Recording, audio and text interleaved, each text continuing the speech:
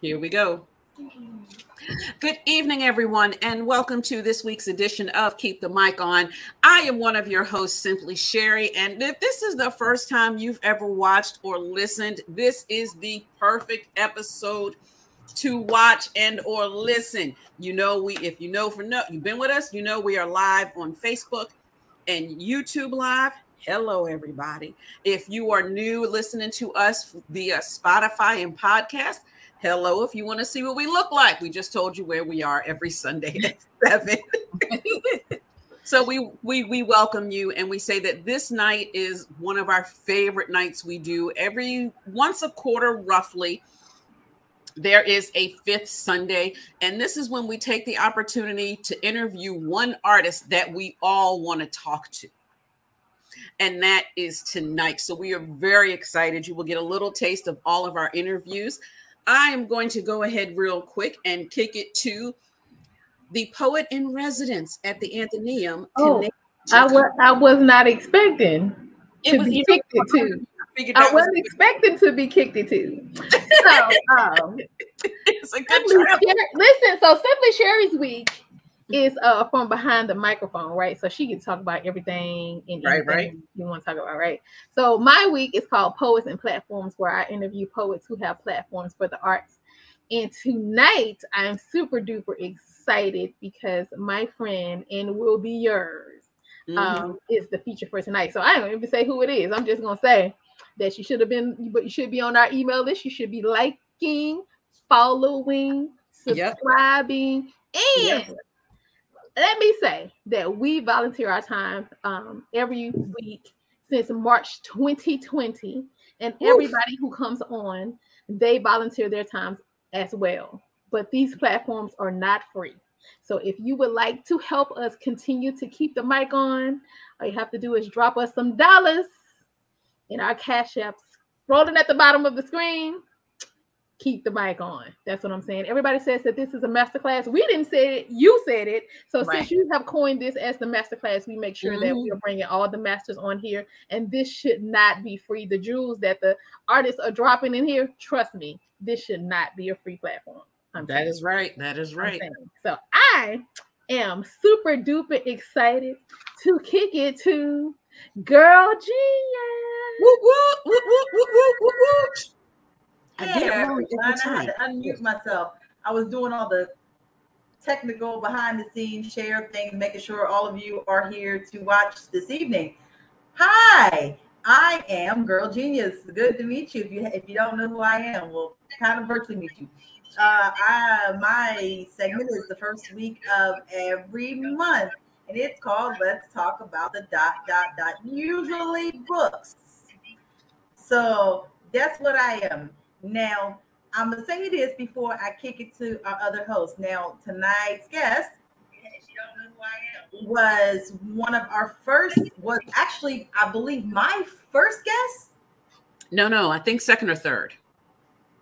I thought it was in like June, that first year.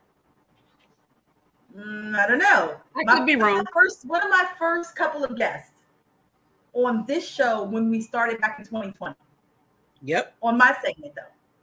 So I feel it's fitting to have brought them back for a roundtable, and I'm super duper excited about this. So I'm not going to do introductions because that's not my job tonight. I'm not going to do the introductions, although they don't need much of one. What I'm going to do is kick it to my co-host above me. See, the pointing part is easy today because I don't have to figure out in which direction. It's these pointings that get you. It's the pointing that gets you. I'm going to point up because it's the easiest thing to do, and and pass it on to my other co-host, Miss Cayenne. What's up? What's up? Happy Sunday. I am Miss Cayenne. I'm a poet and I know it. And my segment is passion projects, right? So when we talk about the why, kind of get behind, get to the story of a person and how they come to this place of their artistry, but also to talk about the ups and the downs of the passion of their work. And if you've heard the theme already and all of the introductions, there is a brewing excitement for tonight's guest. And so I have the honor and the privilege to read this bio. And again, this is a little drop in the bucket to who this person is, but I'll give you an idea. And I would love to read and share information related to our esteemed guest tonight. An award-winning poet, teaching artist, and advocate for child abuse prevention, the LGBTQIA community, and mental health awareness, named a pioneer of poetry by the National Underground Spoken Word Poetry Award in 2015. C has the dynamic skill set of a performer and host. They have mesmerized audiences at Angelina College, Howard University, Prince George's County Community College, Thomas Jefferson University, Busboys and Poets as a featured poet and host, Studio 2001, Art Gallery, the Athenaeum, and the Torpedo Factory, just to name a few. They have partnered with the Northern Virginia Association of Fine Arts, Carlyle House Historic Park, producing annual events highlighting African-American excellence, and leads their popular discussion-based writers workshop, Writing to Wellness, that uses poetry. It uses poetry as a tool for healing when navigating childhood trauma with Creative Suitland Arts Center. Heard and SMYAL, their work as a community organizer has afforded them opportunities to educate adults on how to respond and react to child sexual abuse through darkness to light stewards of children, and becoming a board member for Touch Me, I'm Telling, or TMIT. In addition, they have received honorable mentions from World Childhood Foundation USA, Buddy Speaks, In the Harvest Ministries, publications by The Zebra, and more. C is a true force of nature and a necessary voice for uplifting the community and inspiring hope.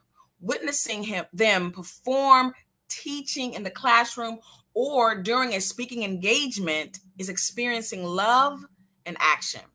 Non-binary, ladies and gentlemen, C. Alexandria-Bernard Thomas. Oh, goodness. Hey, beautiful friend, how are you?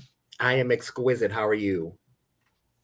I am the same. I am the same. Listen, we all are super excited. The audiences have been revved up for the last couple of weeks.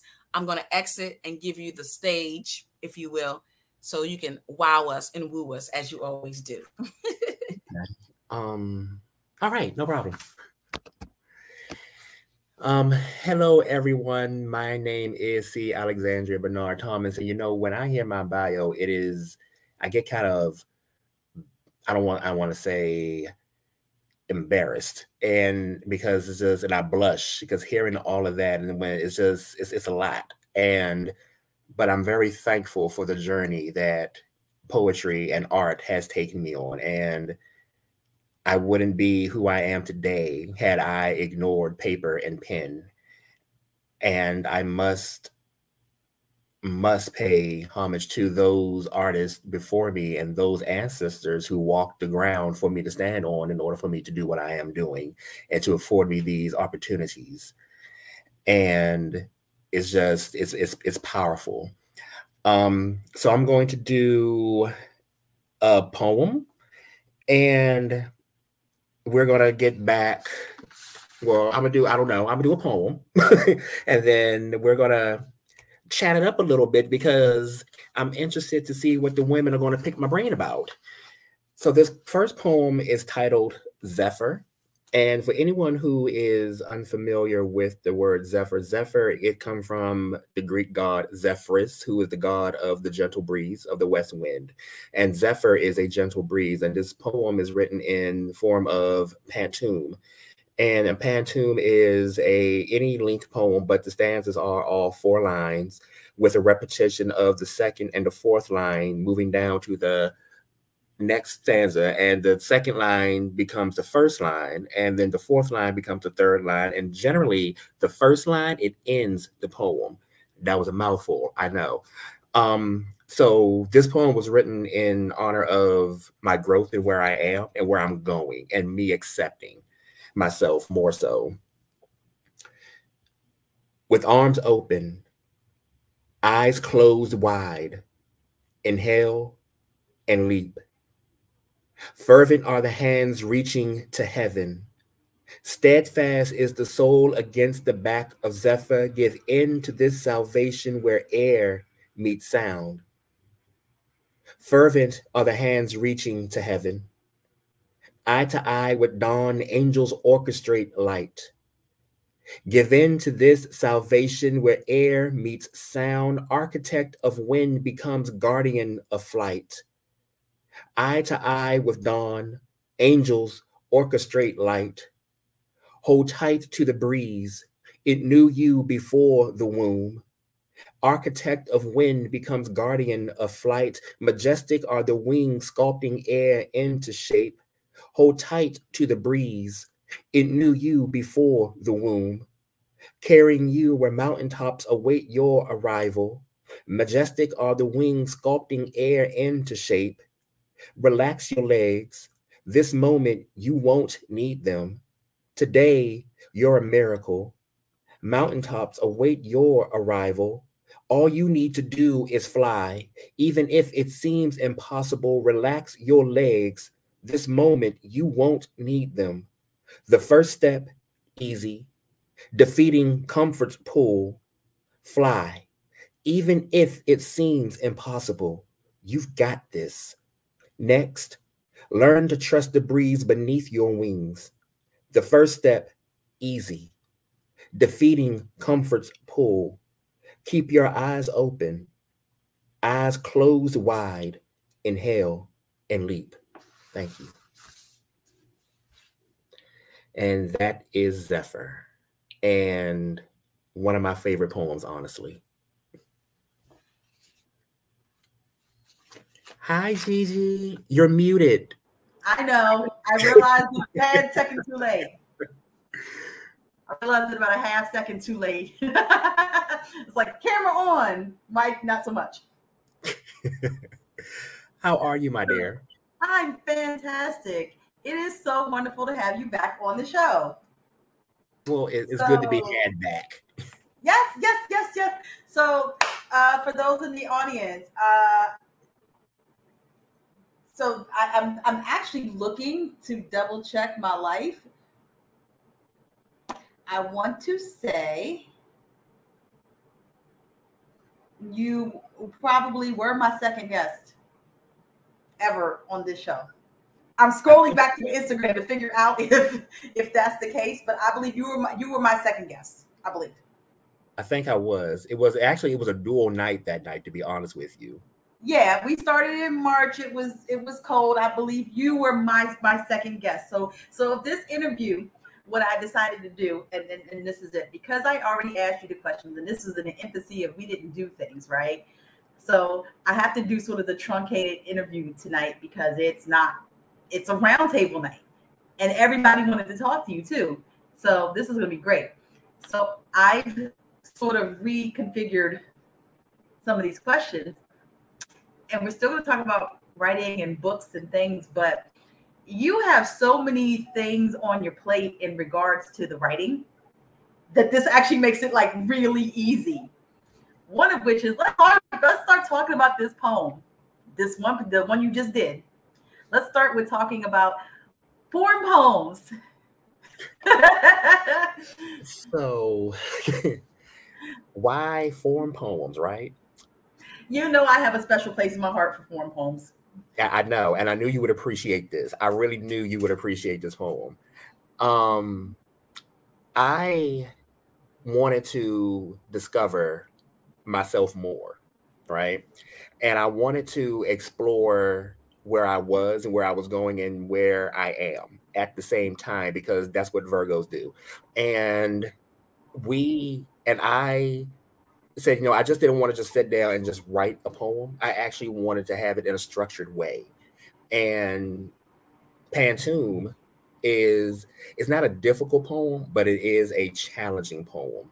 And because it is a very, very, very tight formula that you have to follow. And with that, I say, you know what? My life is a tight formula. Why not put the two together? So when, you know, with these powers combined, let's see what happened. And this poem, like I say, it was on time during my life, because this is when I actually quit my job of 15 years in dentistry to pursue full-time artistry. And Zephyr and another Pantoum that actually came to exist, but Zephyr actually spoke more, and it spoke louder, and it spoke more powerfully than any poem I feel that during that time that I wrote, because I was taking a risk, and I didn't know where this risk was going to be. And I didn't know what this risk was going to do. I didn't know what growth or lack of growth this risk was going to present. And honestly, both sides, I accepted and embraced both. And because that's honestly how you learn, because one cannot exist without the other. And when I wrote the poem, I said it has to be in a form poem. It has to be a form of poetry. And Pantoum was like my first choice. It was my first. I don't know why it was my go-to, but it was my first choice. And you get drawn to things sometimes. Right. And because I also think, because with the repetition, like I had to keep telling myself, you're going to make it. You're going to be fine. You're doing the right thing. Pantoum, you repeat the lines. And it was a repetition of me keep reminding myself to keep going, no matter what, to look back. It's okay. Look what you're doing. Look, you're here. Don't give up. Keep pushing and pushing and pushing. And so that's how I chose for this form of poetry to write this poem for that moment in my life. I asked that specifically because I kind of knew where this was going to go. And we don't get that many on here, believe it or not. We don't get a lot. We do get people who like doing them and write them and whatever. But this is a good segue to your resume, and your bio is ridiculous. One of the things I want to pull out, and the reason, kind of how we're going to tailor this interview a little bit, is you teach writing to wellness. You help people write, right? We're going to talk a little bit about writing to wellness specifically. When you do writing to wellness, because I want people to know what it is and how this works. Like, do you use form poems to help? I do. Writing, when I do any writing session with Writing to Wellness, I try to introduce a new form of poetry to the class or to the people in the class. And then because I'm Chris, I slap a time constraint on it. And sometimes that time constraint could be 5 minutes, it could be 10 minutes, it could be 15 minutes. I do that because the history with Writing to Wellness is actually, it stems from childhood trauma, and is built from my childhood trauma. And with trauma and with you go through things, you don't have time to actually to sit there and figure things out. You have to be on, you have to be critically thinking, you have to be there, right? And so that's why I put the time constraint on these writing prompts. It is actually to get them to really to force them to look at what's going on at that present time with them. And this is a discussion-based workshop. And so we have the conversation. It's always topics, and it always starts with something that happened in my life and with me. And just so everyone will know, I am not a therapist. I don't pretend to be a therapist. I give elements of my life that happened to me from the past and present and right now, and tips and tools that my therapists have given to me, and I pass that on in this class. And then we talk about it. Then we debunk it. Sometimes we lift each other up. Like, we really became more like of a lifeline than an actual writer's workshop, to be honest with you. And then I find a poem that actually fits the topic. We read the poem, dissect it, break it down, and then we write a poem based off of the conversation and that poem with a form of poetry. The hardest form of poetry that I have ever introduced in this class is a triptych.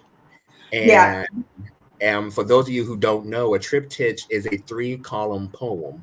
Each column reads as its own poem, but when you read the poem across, it forms the 4th poem. And it is like, it's like triptychs, contrapuntals, all of those. Yep, they're a pain in the butt. Yep. it is a science to this. And I've had, I think, like maybe one or two who mastered it on the absolute first try.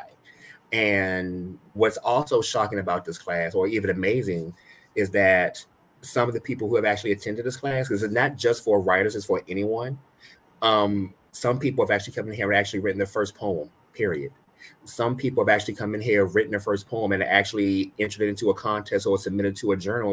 It was accepted and actually won awards. Some people have actually written poems based off of this entire workshop for the first time, have actually published their first book. That's the power of writing to wellness, because it actually helps you to look at your trauma. And the cliche line and term, you know, poetry saved my life.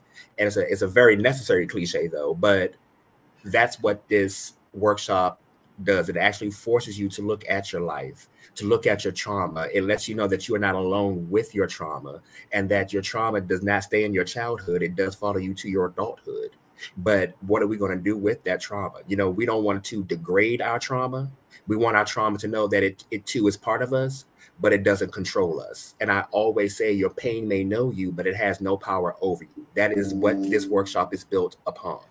I'm so glad you answered that way. You answered like a good couple of my questions. I was going to ask you to explain what this is specifically, but now let's back up a little bit. So what prompted you to, well, first of all, when are these available? Because I want to put this out there. Like if people want to do writing to wellness, I'm going to put it out there. Like when did these things happen? How often? Well, writing to wellness came into existence at the dawn of the pandemic. So writing to wellness is 2 years old. And it came to exist at the dawn of the pandemic. And I was actually in my bedroom, and I fell into a spell of depression. And I did what I always have done: journaled, wrote poetry, read poetry, dissected it, talked to myself, and whatever, right? And answered yourself, because you're supposed to. And sometimes answer myself, right?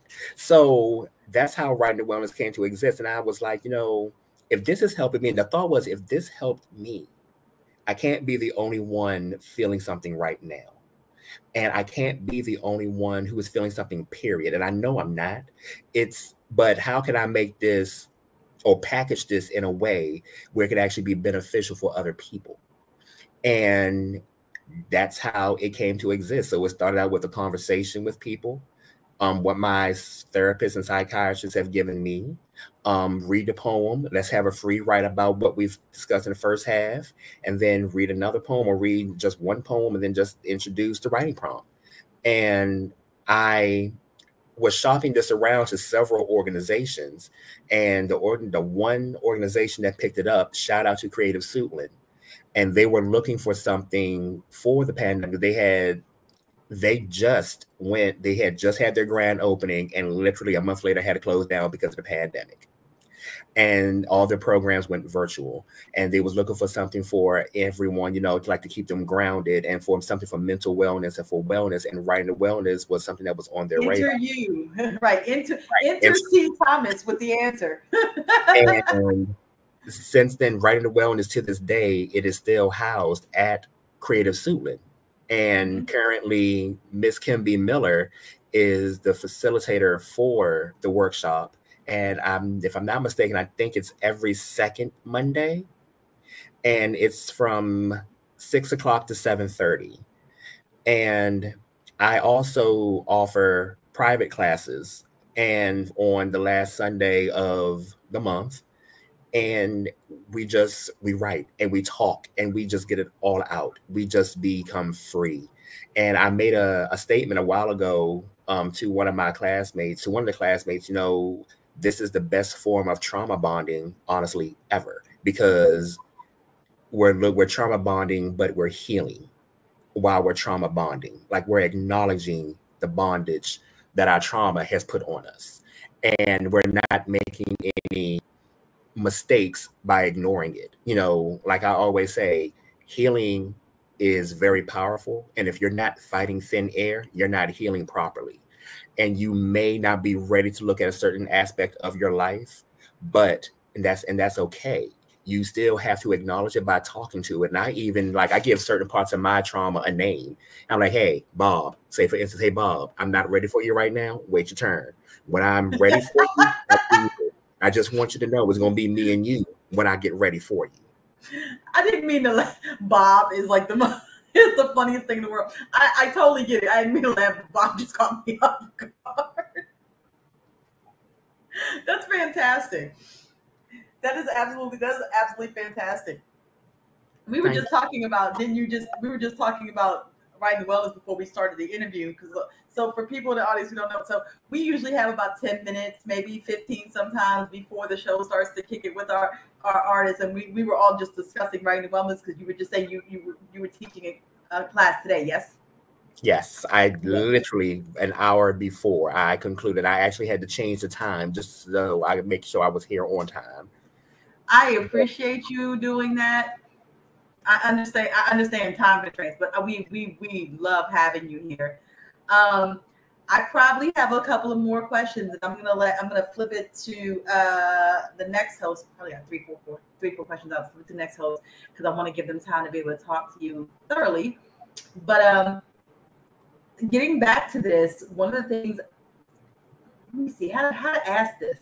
So what, aside from addressing the trauma, right? And aside from addressing, like, how difficult is that? I mean, because I know you talk about yours a lot through your advocacy work, right? How difficult is that with other people? Like, do you find that there's a willingness to sort of address this stuff in writing? Do you find that it's easier for people to do that? You know what I mean? Is that the easiest approach? Because I know sometimes, like, let me rephrase this. Like, I know sometimes when I'm going through stuff, the easiest thing for me to do is just write some stuff down, and nobody may ever see that. You know what I'm saying? But I haven't put that out in the air, and I'm not discussing this with someone else, and I'm not sharing this on a stage necessarily. It depends on what it is, right? But I know if I don't do something with that, then it's going to manifest itself in other ways, right? Mm-hmm. Is it? I know it's a process, but do you find it sometimes a difficult thing to do? Because as you're taking in these, as you're working with people, you're taking in these things as well. Yes. I have put myself in the line of fire on purpose and willingly. And as an advocate, especially when sharing my story and hearing other people's stories, it can be very taxing. It can be very triggering. It can be very upsetting. And sometimes it can catch you off guard with some things. And it can also bring things to the forefront that was suppressed. You know, right? And so some days I will just sit in my room and lay in the bed in complete darkness and quiet and just listen to whatever sound there is in my apartment or even outside, just something so my ear can catch that and concentrate on that, just to keep me somewhat grounded so I can actually have some kind of focal lifeline type of thing. I have also learned with this, once I do that, it is very important for me to actually write what I felt versus keeping it in, because that was one thing that I've always done. As a child, I was forced to keep things to myself and to keep it in and, you know, not to share it. And that was when I became older, that was a promise I made to myself that I would not do that anymore because of the harm and the damage that it not just caused me, but caused other people. And so I write it down. Then once I write it down, I go right to my bathroom mirror and I actually read it out loud to myself. And I read it out loud to myself because that right there, it tells, for me, if I can face myself with this and if I can actually read this out loud to me, then everyone else outside of me can't cause me any harm, and I won't have any fear to share that with anyone. Because if I can share it with me, I can share it with them. Depending on the gravity of it, because some things you don't want to share with everybody, but some things, you know, some things with me and with other people need to be shared. And that's one thing also, going back to writing the wellness, I don't stifle anyone. I let them just be yourself, talk, get it off your chest, do you. Like, for instance, one of my students in particular, their entire life, they was always told to shut up and not to talk and not to be anything. And I told them in this class, that's not the case. You talk, you laugh, you scream. If you talk for 20 minutes, you talk for those 20 minutes. I want you to know that you are not there. This is a very safe space for you.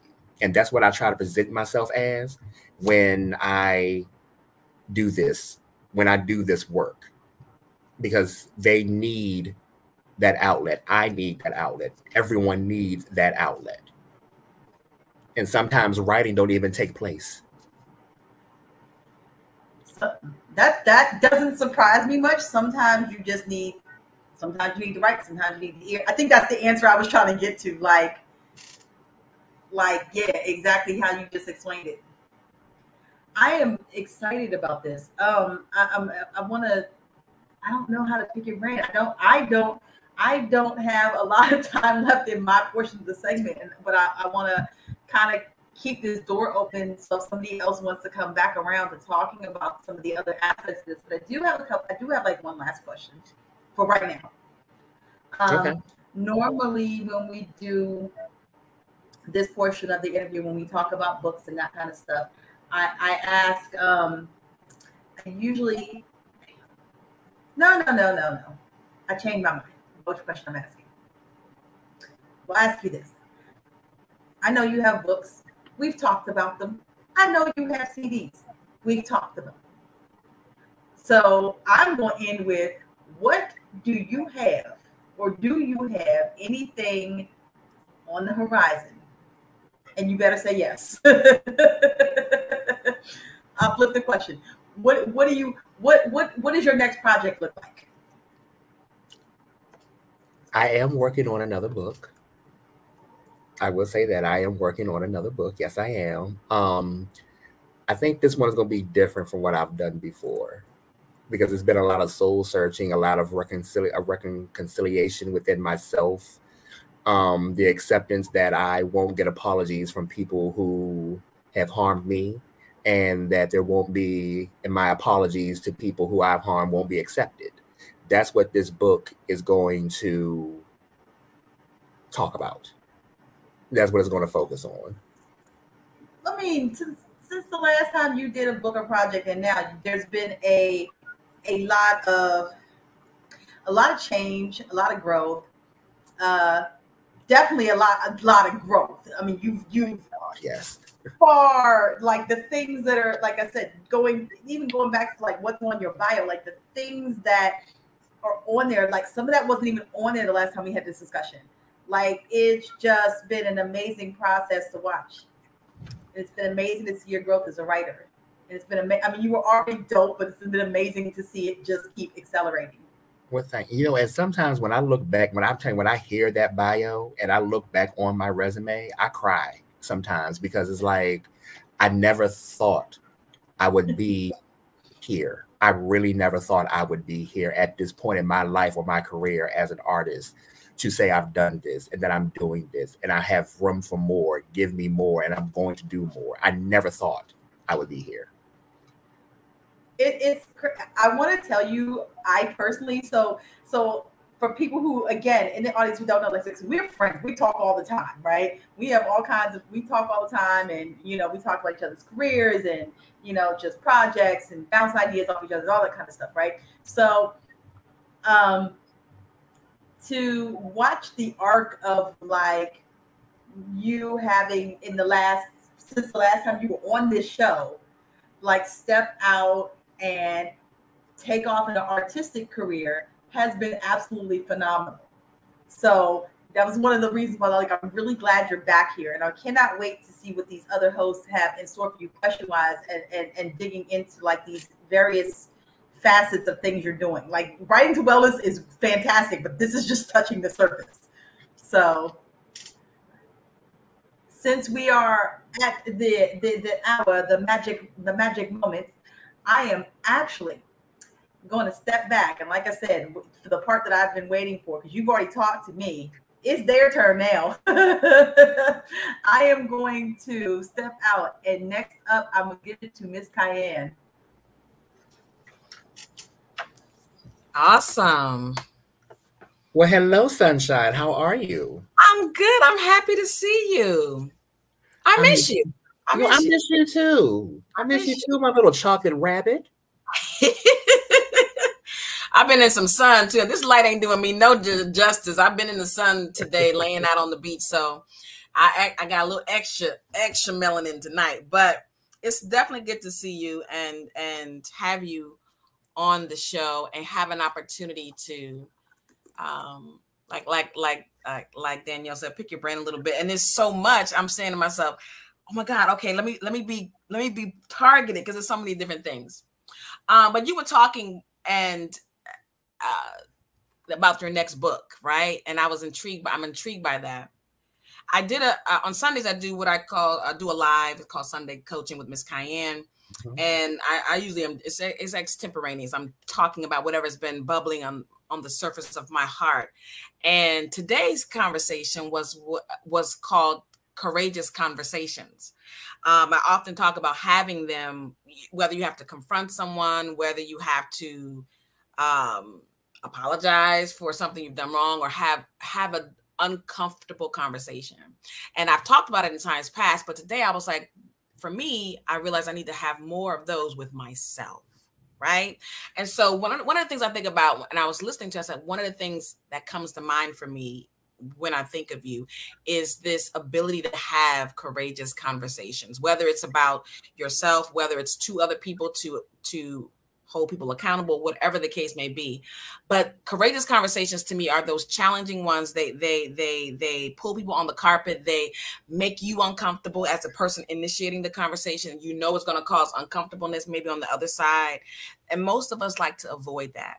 You, however, have, in my opinion, right? This is my opinion, have I want to say mastered that ability, whether to cause others to have self-courageous conversations, writing to wellness. When I've been in your class, I've been forced to have a personal conversation. I've seen you address things with others that may have been uncomfortable. How do you come to that place to have those uncomfortable conversations that most of us would avoid at all costs? How do you do that? Ooh, that's a loaded question. You know, I suffer from depression and borderline personality disorder, and that's part of it. You know, that's part of the recipe for these courageous conversations that I have with myself. Okay. And then with the trauma from childhood and full disclosure, the abuse from my childhood, you know, the harm that I was causing to myself that still spilled over into other people's lives was something that became very annoying. And even though I knew it was annoying, I don't want to say I couldn't, but at that time I wasn't ready to do anything about it, right? Yeah. Most powerful thing my very first psychiatrist said to me was, at age 23, the harder you run from yourself will be the harder you run into yourself. And I did not hear those words until I was 37. Did not hear those words until I was 37. And at that time, I can say I was absolutely at one of the most lowest points of my life. And I hit it very well behind a smile and laughter and giggles, like, you know, the great pretending with depression always do. Yeah. And then I said, you know what, Chris, you have got to stop pretending. You have got to stop putting on this front. You have got to stop. You have to stop, because you're not doing any justice for yourself. You're not doing any justice for any blessing that's to come your way. You're not doing any justice for anything that's promised to you. And how dare you continue to tear yourself down and a part of someone else's misery that they try to pass on as yours. And once I had that conversation with myself, the boohoo crying started, of course. And, you know, it was like, it was that Viola Davis crying with a snack, you know, right little bubble, you know, sitting in the corner with the tissue and, Yeah. you know, the bottle of wine and everything, you know, and then even with that, trying to chase the answers with alcohol even was part of my life. And I said, that's not doing anything. That's nothing more but putting a Band-Aid over an open wound. And you're more than that. You're bigger than that. You're better than that. You deserve more than that. That's where these tough, courageous conversations come from, you know, because if I can go ahead and have these tough conversations with myself, if I can go ahead and turn around and look at that quiet person that would walk with his, literally would walk with his eyes to the floor, and you would not meet anyone eye to eye, because that's how my self-esteem was built. And I'm now able to look you in your eye or look myself, my own reflection in the mirror. I want other people to know that. Yeah. I want them to know that they are loved, are worthy of love, and they will be loved. And if no one has told them today, I love you, I need them to know that. I don't care who you are. I don't care what role you are in my life or that you're not in my life. I need you to know that you are validated. That's where these conversations come from. So powerful, so powerful. To me, there's an embodiment of I talk a lot about awareness, and the nonprofit I had started was, the concept was this sense of awareness. When you are aware, like you said, you became aware, hey, this can't continue, Chris, right? You can't do this, you know, and that piece right there, that awareness and that boldness to act on that awareness. And that's so true. I've personally experienced writing to wellness, not nearly as much as I want to and need to. Mondays can be a little tricky for me, but nonetheless, I've experienced it.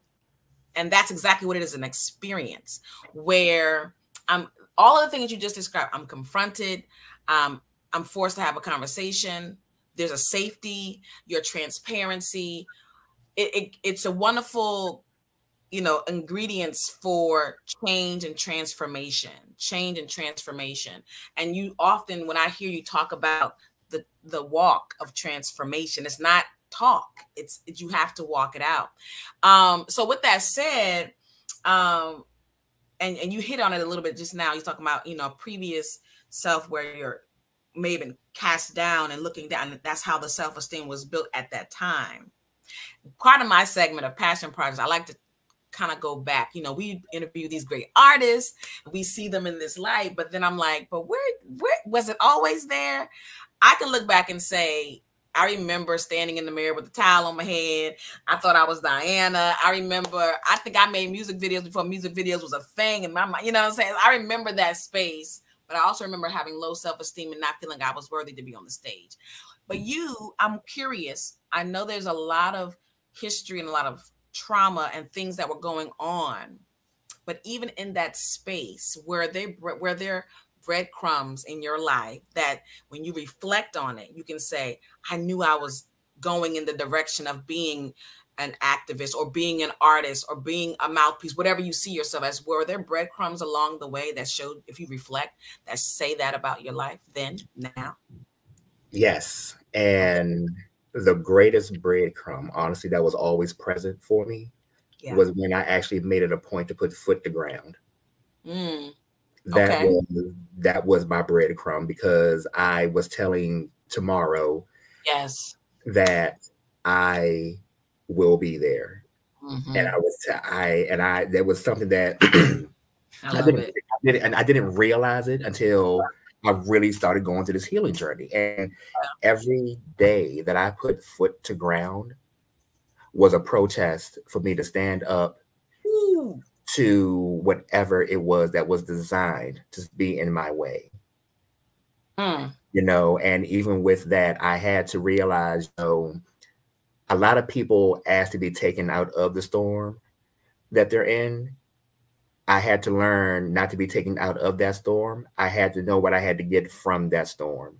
And when I got what I needed from that storm, what other storm is going to be given to me?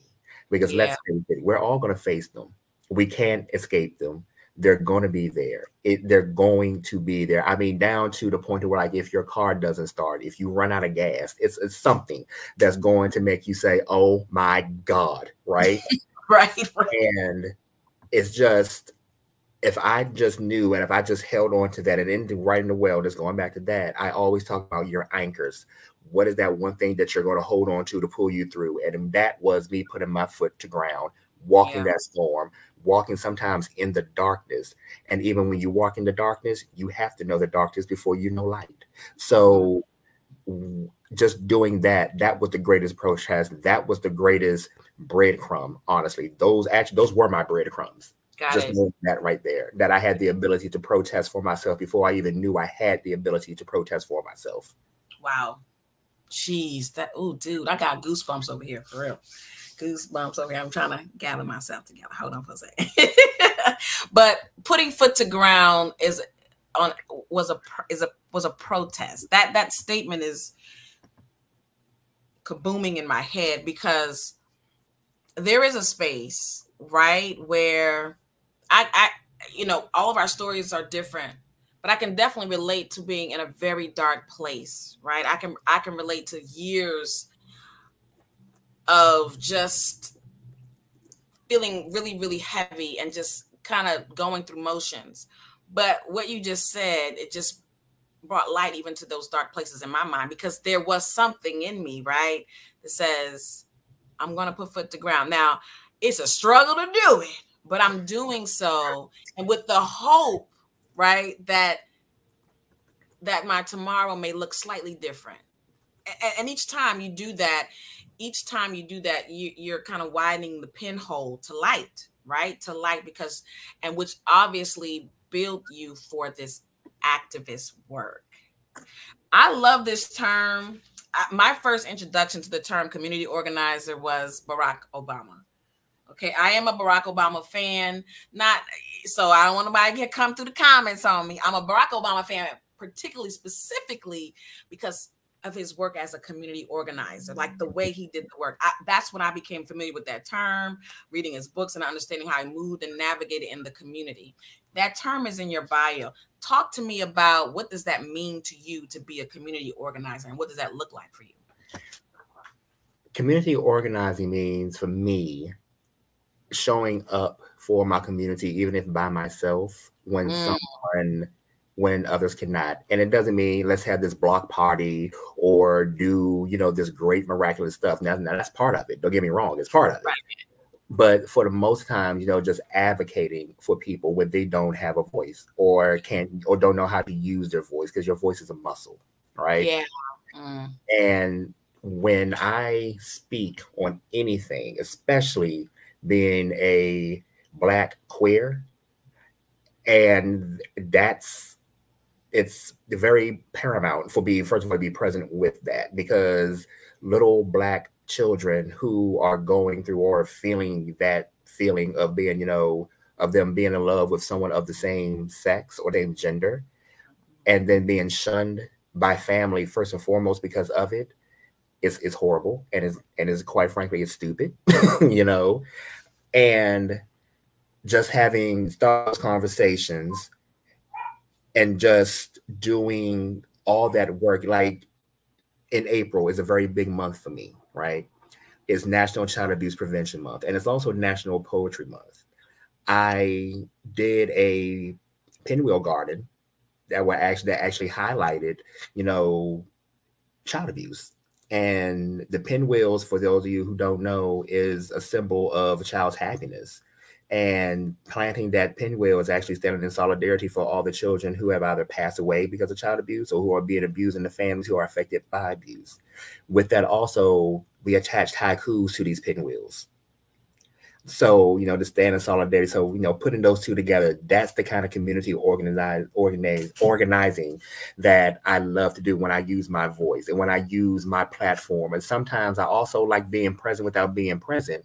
And I've inspired other people to do the same. Like, I have helped spearhead so many other projects from behind the scenes and on purpose. And it's just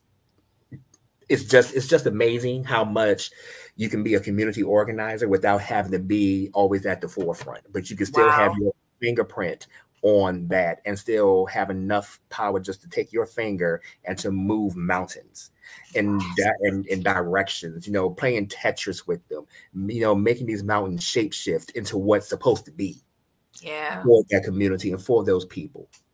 Yeah, that's what community organization for me looks like. Gotcha. Awesome. Awesome. I think that's powerful because for several reasons, but something you just said, you know, let me be careful how I say it. Many people, you know, there's an end game for them, right? Yes, I'm about helping, but there's an end game, and there's this thirst for spotlight. But you talked about something just there that speaks to me to the depth and the passion of helping and being impactful in your community, because it doesn't matter. It's not a necessity that, like you said, that you are the spearhead or the name, but you know that when I put my hands to this, there is going to be change, and I am doing what I'm supposed to do. So for me, that was powerful because there's so many, you know, agendas out here, even in the helping in the altruistic industry. There's so many, you know, other intentions. And that may not be a bad thing, but I'm just saying I appreciate knowing that you have a heart and a passion to make sure that there's impact, whether my name is here, or whether people seem to know or not know, you know what's going on.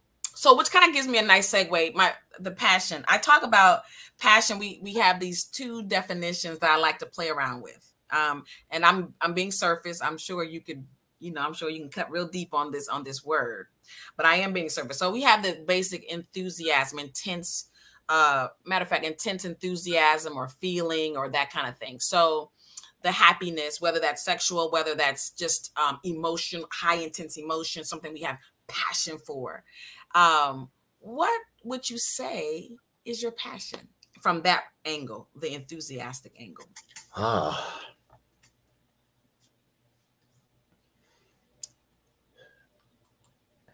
I would say the greatest intense enthusiasm is when someone tells me that I've inspired them.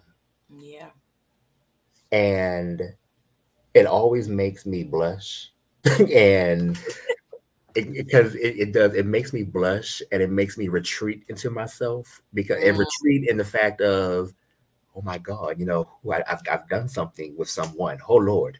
And it reminds me to be humble, honestly, because of where I've come from. Now, my resume and my bio, I know, is absolutely extensive, but it is full of gratefulness and humility and people who have pushed me to be great. And when people tell me I inspire them, I tell them that just be grateful for everything that you're about to do.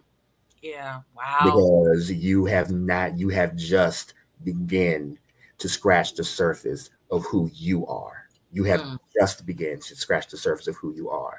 And when they tell me, oh, I want to be like you, don't be like me, be better than me. I want you to be inspired by the flame, but I want you to cause your own fire. Yeah. I want you to do those things. Be grateful and cause your own fires.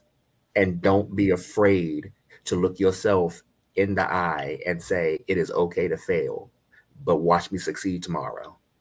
Right. Awesome. Do you feel like a sense of responsibility when people say you inspire me? While it's humbling, and like you said, I can relate to that, cause you kind of like, oh, wow. But do you also feel a sense of, oh my gosh, this may sound a little extra, but for the lack of better words, oh my gosh, someone else's life or a portion of their life is kind of in my hands to a degree. And again, that may be a bit extra, but you understand what I'm saying? Do you feel that responsibility sometimes? Yes, that weight? Yes, I do. Okay, so this is funny. I have a group of poets that I hold very near and dear to my heart. And I mean, I will slingshot my soul to the core of hell for them. And always be going in. I will. And I hold them very near, and everything that they share with me, everything that they're when they go through something, even when they don't feel like they're enough, you know, I have to remind them, you're talking to somebody who felt exactly the same way as you felt. And now that you're talking to me, I have to let you know that you're more than enough. You are everything than enough. And, you know, don't know the religion of anyone or the walk of anyone, but just know you are made in their image. And their image is absolutely magnificent. That means you're magnificent, and you need to walk in your magnificence. Yeah. And it's to the point to where now they call me mother. They call me their poetry mother. So I'm a whole mother in these streets. And oh gosh, yeah, I can see. It's even funnier because of one of my children have dubbed us House of Bernard. So that's our poetry house, House of Bernard. House of Bernard. And so those babies are my treasures. Yeah. Yeah. That's beautiful. That's beautiful. And I think, you know, when you have that sense of awareness and responsibility, you know, you're going to be a good steward over them. So, you know, you're not going to mishandle them in any fashion or form. So that's awesome. We got, I think our next host wants to come on in there. No, yes, no, maybe so. I'm almost done. I'm almost done. Yeah, I'm almost done. I have, cause for real, you shoot, we can go all night. As you know, cause you such richness here. I'm gonna say it before I forget. I know the other hosts will say it, but if you have questions that you would like for our guests to answer or respond to, please go ahead and start putting them in the comments. I love the comments are coming through here. I can't even get to them fast enough. But if you have questions that you would like for our guests to respond to, please you go ahead and start putting them in the comments. So so there's the intense enthusiasm, passion, right? But Latin origin of this word also speaks to suffering. It speaks to, matter of fact, I think the actual patois, if I'm saying it correctly, may not be, but it speaks to suffering and pain, the passion of Christ, for the story of Christ, talking about, again, the crucifixion and the things that this person reportedly has gone through was called the passion or the suffering. And ultimately that, again, that for those who know that story, speaks to what this person may have done for humanity, for mankind. So the passion, the intense pain and intense love were present in this story. There's another side to passion. Even this artistry, this walk of being an activist, I would imagine that there's some passion, aka suffering, aka angst, some push and pull as well. What would those things be for you, if at all? And then how do you reconcile them?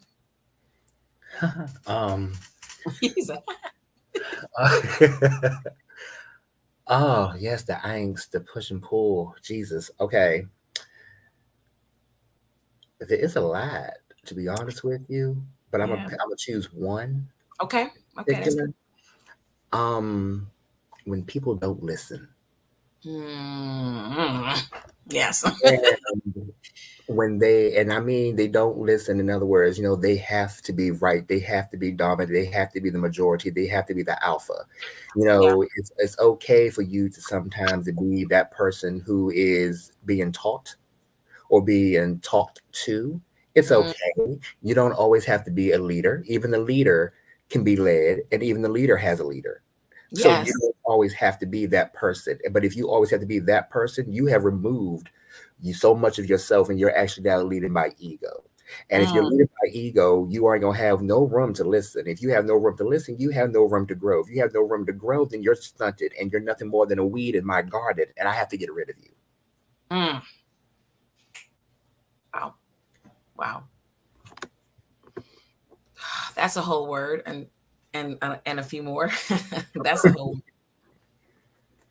But but I think that process that you just kind of described, it's very, there's a step-by-step, like you said, even a leader should have submits him or herself or themselves to someone, something. Even a good leader knows how to do that, right? And secondarily, that's what, to me, that's kind of how I define life. Like, life is really about the transformation process, like continuing to submit yourself to the growth, which means walking through the storm, right? It means having courageous conversations and being uncomfortable. It means looking in yourself in the mirror. It means sometimes sitting in the darkness, sitting with yourself. This has been the theme all day as I was talking about it. So I get that. And then at some point you have to make a decision. This is not going to be productive for me, and I have to let you go. That's, and that's love. You know why it's love? Because it's a love for yourself, right? To say, first and I'm not foremost. Right, exactly. So I love it. I love it. Here's, at the end of my segment, I always ask a bunch of whimsical questions. Well, one of them is not so whimsical, but kind of is whimsical. And this is what I'll end my portion with for tonight. If you had a billboard, right? The big billboards that they have, whether it's the side of a building or an actual board, that would have a quote from you that would exist in the world well beyond you being on this earth. It'll be your words that people will read for generations into generations into generations. What would your billboard say? My favorite quote of all time. The one that Writing the Wellness was built off of. Your pain may know you, but it has no power over you. And there it is. Your pain may know you, but it has no power over you. Such awesome sauce that you just drip, right? You just dripping the awesome sauce, right? And I so appreciate learning from you today. This is a master class, y'all. Free. FREE. So y'all make sure y'all support. I'm going to exit this stage so that my other co-host can pick the rest of your brain. Hey, Chris. How are you? I'm good. I am so excited that you are back, and I'm glad that I really am excited that you are back for this interview, and I'm glad that we opened up ourselves to bringing people back, especially since we've changed platforms. My first question to you was, I believe it was just within the last 2 years, you made the decision to leave a regular day job to pursue being a poet artist full time. This is actually a two-part question. The first part of the question is, what made you decide that now was the time? And then part two of the question is, did you take any steps to prepare yourself? Because we can make these decisions to be a full-time artist, but we still got to eat. Literally. Okay. So one day, April 15th, 2021, I woke up and minded my good Black business and sat on the side of my bed and just looked out my window and said to myself, actually, I said it out loud, I'm so tired. I am tired. And tired of the sense of sitting behind the desk of someone else's dream while putting mine on the back burner. And I even went through the motions, Sherry, of preparing myself to go to work. And I was moving extra slow that morning and took my shower, had my coffee. I even skipped listening to my music because I normally listen to music while doing all that. I couldn't even do that because I was just so fixated on being tired. And I left, got in the car, and this story, it gets funny now because I'm in my car, put my sunglasses on, and anyone who knows me knows I love Janet Jackson. So I tried to get my spirits up, and I had Janet Jackson's Velvet Rope album playing. And as I'm going across the Woodrow Wilson Bridge, I felt these little prickles on the back of my neck. And I swear it was my ancestors telling me, you need to listen to yourself. If you're tired, do something about it. And as I'm continuously driving across the bridge, the prickles just got more intense, and they became more intense as I got closer to my exit. And then when I hit the exit, I saw the exit to Baltimore, and I was like, you can always turn around. And the prickles literally at that point just grabbed the back of my neck. And I took the exit from Baltimore, came right back across the bridge back to Maryland. And the prickles just let go. And as I'm talking to myself, I call a friend of mine, and I say, hey, you think I should quit my job? I said, because this is what I'm feeling. This is what I'm going through. And they said, you're really asking me, should you quit your job? Because they had just quit their job to pursue their dream. And they are, by the way, they are doing absolutely wonderful. They are now making almost in the high six figures by themselves doing what they're doing. And I am absolutely proud of that. And I was like, you know what? You're right. You're the wrong person to ask because you're going to tell me just go ahead and do it. So I hung up on them. And as I'm going across this bridge, I turn up the radio to more Janet Jackson, adjusted my sunglasses and adjusted myself in the seat. And I just started thinking, say, well, maybe I should turn back around and go into work. And as soon as I had that thought, Sherry, no lie, them damn prickles came back and grabbed me in the back of my neck. I said, okay, so this is a good sign that I should not go into work. And I just went home. I sent an email. I quit through email for this job. And I had no regrets. This is a job of a practice manager for 15 years in dentistry. And I happily walked away from it. Had no backup plan at all. There was no plan in place of what I was going to do, of who I was going to do it with, or any of that. And not even doing it for myself, right? On my own as an entrepreneur, you know, whatever. And it was no plan in place. So I automatically went into panic mode and I started to apply for jobs back in dentistry. And because it's all I knew. And as I'm looking for these jobs, those prickles came back. And I was like, okay, I'll stop.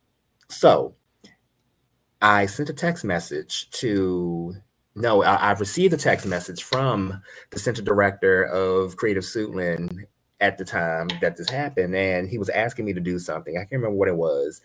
And I said, okay, that's not a problem. I said, oh, and by the way, I'm no longer employed. So if you know anyone who's looking for a job, let me know.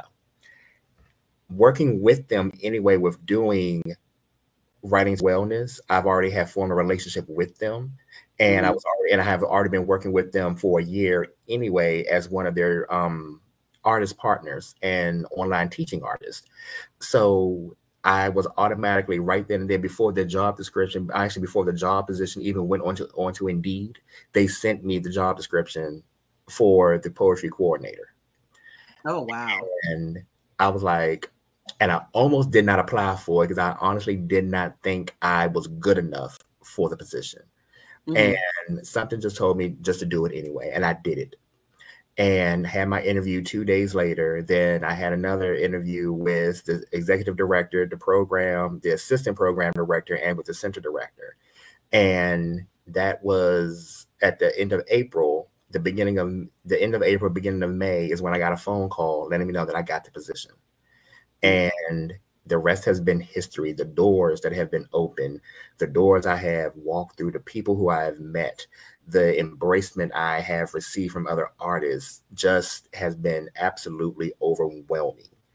And even with the added on bonuses, the accolades that have been added on to it because of this decision has been just like, it has been a tearjerker. Sometimes I do sit down and I just like, I cry sometimes, happy tears, of course, because like, had I not listened to the prickles, you know, I would not be doing what I'm doing. Like, I've been recognized by the Queen and the Princess of Sweden for my advocacy work in child abuse prevention. You know, and I have sat on panels with notable poets. I have done work with councilmen and councilwomen, the mayor of District Heights and the former mayor of District Heights. I have done work with these people. And I'm amazed by what I've been able to do. Even putting C. Thomas Works into full throttle now with programs and the teaching artistry, all of that, even artist development, all of that. It has been so overwhelming yet amazing. And I do not regret that decision at all. Oh, I know. Look, being in your circle, I know that you don't regret it. But it was like I think for some people, there would be a moment of, okay, rent is going to be due in a couple of weeks. I got to make sure that, you know, everything's covered before I roll out. I had another question before I got into my from behind the microphone questions. It is, wow, it left. It'll come back. I decided that I don't fight my brain. I don't fight my brain anymore, y'all. If it left, it left. It'll come back if it's meant to be. My first question to you is, especially since you are a former host. Oh, wait a minute. Before I get into my regular from behind the microphone questions, some history that most would not know is that this started as a blog post on my website I used to do for my feature artists. Oh, probably about 7-8 years ago. And I want to let y'all know that C. Thomas was one of the people that was reading the original articles and was one of the people, actually the first person to tell me, actually, Sherry, you need to do this as a live interview thing. So it is really fun to sit here with you right now in this moment to give you some of these questions from behind the microphone as a live interview thing. I forgot all about that. Oh my God, I forgot all about that. Mm-hmm. Yes, this was a blog, and I remember, and I would really, really, really take the time to read them. Mm-hmm. And I must say, Sherry, I thank you for what you've done with that too, because you took the time to, and you building yourself. And I know this is, you're not on the spot as me, but you took the time to highlight a lot of people when you did not have to, and you were still building and branding, and some people did not take you serious. Some people just just thought you was going to be like a one-hit overnight wonder. Right. Look at her now, everybody. Look at her now, okay? So it's wow. You have your roses behind you, and I want to give you more roses, because sometimes you have to give yourself your roses. And I'm very proud of you, Sherry. And I tell you this all the time, and I tell you this all the time we speak, but I really am proud of you. Thank you, Chris. I really appreciate that. I really do. It's been a road. Last several years have been a road. So my first question to you, as a former host, open mic host, we often get people that will come up to us at the end of the night and say, I don't know that I could ever do that, because I have, you know, my first time on stage. I don't know that I could ever do that. So I always ask, tell the story of the first time you performed a poem on stage, how you felt about it, how long ago it was. Okay, so back in 2014, no, 2004, I lied, 2004, because I was 24 at the time. There was an art gallery in Clinton, Maryland called Studio 2001 Art Gallery. First time ever going to an open mic. Been writing poetry my entire life almost. Forgive me. It's okay. Since age 13. And I used to read my poems to one of my siblings. And I'd say that when they took me to this open mic, it was because they got tired of me reading to them. So they took me to, they were like, no, go to your people, please, go to your people. Here are your people. Right, here are your people. And you know, sit there and be. I show up, and we show up, and you know, she was pretty much dressed. I had on a pair of white tennis shoes, blue jeans, and a white t-shirt, you know, typical attire. And when we pull up, I see all these dashikis, these head wraps, these African print dresses. I'm like, oh my God, I am not a poet. Oh my God, I am not a poet. And I walk in, and everyone's smelling like, you know, frankincense and myrrh and jasmine and lavender. I'm like, oh my God, I just have on speed stick. Oh my God, I am not. and so I walk in. The list, it was, I mean, it had to be about 60 people there because it was an art gallery. It was an art gallery. It's kind of like a small, good sized art gallery, but it wasn't big enough to hold like a lot of people. But it had to be about a good 60, 70 people on the inside, and it had maybe 20 people on the outside. And I was there. I put my name on. The first person to sign up on the list was me. Oh no. And never been to an open mic. And I wasn't thinking, you know, you sign your name up first, you're gonna go first. You know, I wasn't thinking that. I just know, hear my name, whatever. So and then I used to go by the name Moods. And because I also thought you had to have a name to be deep and everything. But it was so much, you know, Love Jones messed up a lot of stuff. But we're gonna get into names because we've known each other a minute. So we're gonna ask this question. I went through them. And so artists, so the host calls my name and I'm like, oh no, she really did call me first. So I go up there. I think the first poem I ever read out loud, it was, I don't want to say it, but nonetheless, it was on paper because I didn't memorize any of my poetry back then. And it was on paper. And when I was up there, this is me in the microphone. That was me on the microphone. And I, mind you, and the paper is going, like you can see, mind you, white t-shirt. It looked like I had an oasis under my underarms. Oh no! So on the spot, I was like, "Oh my God!" And I read the poem like I was reading to myself, and I tried to like tune everybody out. So if people were clapping and snapping, I did not hear it because I was like, I just want to get this over with and blah blah blah. Go sit down. So when I finished the poem, I just walked off. Like I really just like, okay, I gotta go. The host came back and grabbed me and to pull me back up. I'm like, I don't want to read no more. Stop. That's what I thought that she was doing. And she's like, you need to take this in. They were really clapping for you. And I looked out into the audience, and so then they started clapping again. Like it was actually a standing ovation. I mean, it was the very first time I ever received a standing ovation for anything that I wrote and shared with a general public. This was my first time at an open mic. And that was the scariest time of my life. Scariest. I appreciate you saying that. I had just had a poet at Busboys and Poets a couple of weeks ago, and this was their first time as well.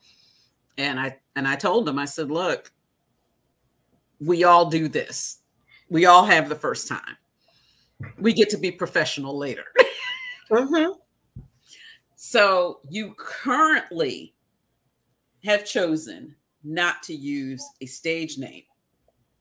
Correct. And now that you've brought it up, now for those that don't know, when Chris and I met, they were Poetry Child. Yep. I still love that name. So instead of just asking, why did you choose to go with your government name? I'm going to ask now, what are some of the other names you went by?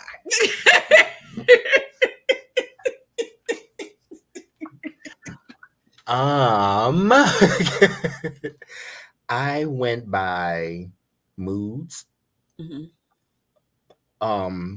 It's so horrible and it's so embarrassing. Butta, B-U-T-T-A. Oh my God, this is embarrassing. Then it was Poetry Child. And then after Poetry Child, I was like, no, it's time to put all that to rest. And that's when I started looking at me and what I was doing. And I said, you know what? People don't want to know Poetry Child. They want to know who Chris is. Let me give them C. Thomas. You know, I wanted to still give them something that was still artist, but also me at the same time. And I was like, and there's nothing wrong with my name. And then another poet found out my middle name, and because it's really a cute middle name, y'all.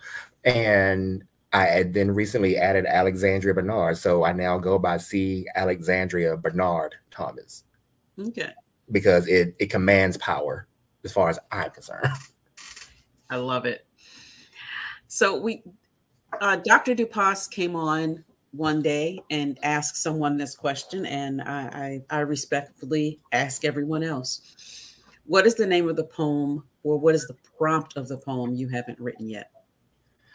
Ooh, and you know what's funny? Because I'm actually in the process of trying to write that poem now, and it is so hard for me to write this poem, and it's about my brother who passed away when I was 14. And I have the title of the poem. I know how I have the title of the poem, and I know how I want to write it, but it's just getting to that point of writing it. I get that. I get that. Who is your favorite writer? This could be a songwriter. This could be a poet, an author, anyone you consider a writer. I have two. Go right ahead. And I'm going to tell you why. First, no, I actually have four. I'm going to tell you all four. Go ahead. First one is Duke the Root. Yes. Ooh. And it's because he is a very personal, close friend of mine. And his mind matches his feelings. And he doesn't mince how he feels or what he's feeling. And he makes no apologies for it. And the way he puts words together and how he's able to shape his feelings into letters and into words is absolutely exquisite. And when he does it and how he does it, it's just, you can't help, you can't help but to say, I have to push my pen a little bit harder. Agreed.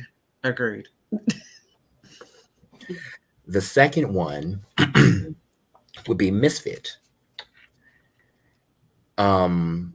Misfit, the name says it all. He's a monster, like very quiet in nature.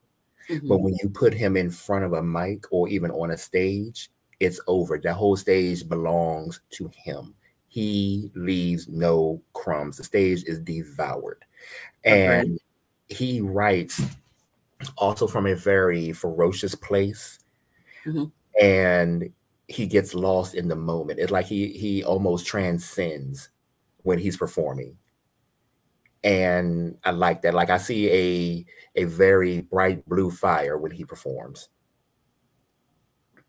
Third writer would be Carlyle Newhouse. And she is just, Carlyle is just that punch to the gut that everyone needs, because she really, really makes you, she makes you look at the world and life in such a way that you can't help but to look at yourself and your role that you may have played. Agreed. And then last but never least is Naya. There's nothing I have tried, but there is nothing this woman cannot write. Agreed. And if there is, she has not told me. But you ain't figured it out yet. If there is, she has not told me. But she pours her entire everything. When grandma used to cook in the kitchen, and it'd be like, grandma put her foot in this and everything. That's Naya with her poems. But the four of them together, they are, as far as I'm concerned, the four corners of the earth when it comes to poetry. They are the four corners of earth when it comes to poetry. I love it. They're young, they're fiery, they're earthy, they're wind, they're water, they're all of that. And when they perform, you can't help but to be mesmerized. Agreed. And I just want everyone can see that Carlyle is actually in the chat. So my last question, I'm going to skip over several, but I'm going to ask my last question, which is this. If heaven exists, and I've taken this directly from inside the actor's studio. If heaven exists, what would you like to hear God say when you arrive at the pearly gates? If heaven exists, what would I like God to say when I arrive at the pearly gates? You know, you almost ain't make it.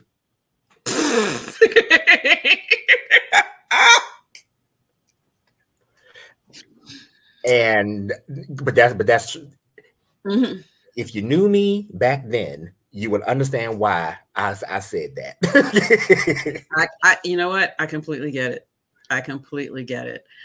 So thank you, Chris. You know I love you. You know I love you from the bottom of my heart, from the corner of my soul. But now I'm going to go ahead and hand it over to our fourth host, Kaniki.